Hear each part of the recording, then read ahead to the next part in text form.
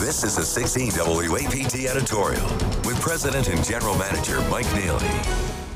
There's a lot of debate over why mass shootings are happening more often and if it's ever going to get better. Blame is cast on factors ranging from guns to gun laws to healthcare to the entertainment industry. But there may be another factor that isn't getting the attention it deserves. These things, smartphones, or more specifically, the internet to which they connect.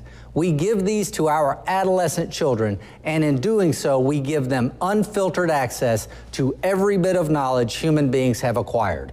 We give them the ability to see anything, good, bad, carnal. They're one tap away, intentional or accidental, from graphic pornography, violent images, hateful rhetoric, misinformation, and toxic ideology. Children are still maturing. Their brains aren't yet equipped to process all that we give them access to. So what can you do? Crack down on the smartphones, limit use, talk to your kids about what they're seeing on the internet, who they're talking to, and who's saying what. And don't leave the job of parenting to an electronic device.